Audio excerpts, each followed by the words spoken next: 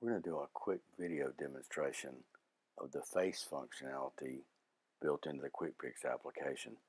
We've got my daughter's eye pulled up. We're going to click on face.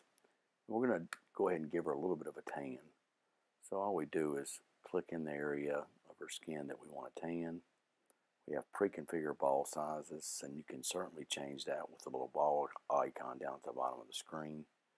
As you can see here, we're trying to be careful not to get into the eye. If you do, it's not a problem because you can go back and erase it. But as you can see here, we've effectively given her a pretty good tan. We're going to darken it up a little bit, and you can see the areas that you missed, and you can go right back and be really careful right up to the edge of the eye. And we've given her a tan. Now we're going to go ahead and pull up that same face icon, and we're going to change the eye color. Now what I'm going to have to do here is pull the eyes back in a little bit, because our application automatically enlarges the eye. So what we're going to go ahead and do is you'll see it's going to change it just a little bit right now, because she already started out with green eyes, and our system actually sets the default to green. Now that can certainly change, but as you see, we've already changed it. Now we're going to scroll across.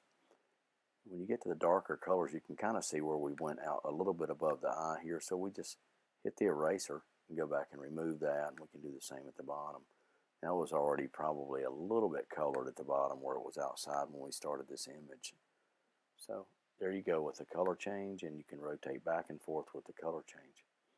There's a lot more functionality built into the application. You can actually use a color picker to change any color you really want to for their eye, and then you can start with that color scheme to begin with.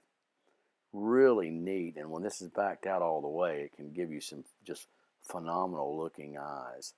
I'm going to go back into the face section, and we're going to pull up a blemish remover. Let's quickly do the same thing where we actually shrink it back down again. And we're going to go ahead and there's the little red icon. If you see the little red circle here, that's the area that you're going to actually copy. You're going to copy the flesh tone, and see if I start moving that right above it, just like in Photoshop and some of the more powerful options out there today, you can just remove that wrinkle instantly in any area around it that you want to remove as well, and it color matches it flawlessly.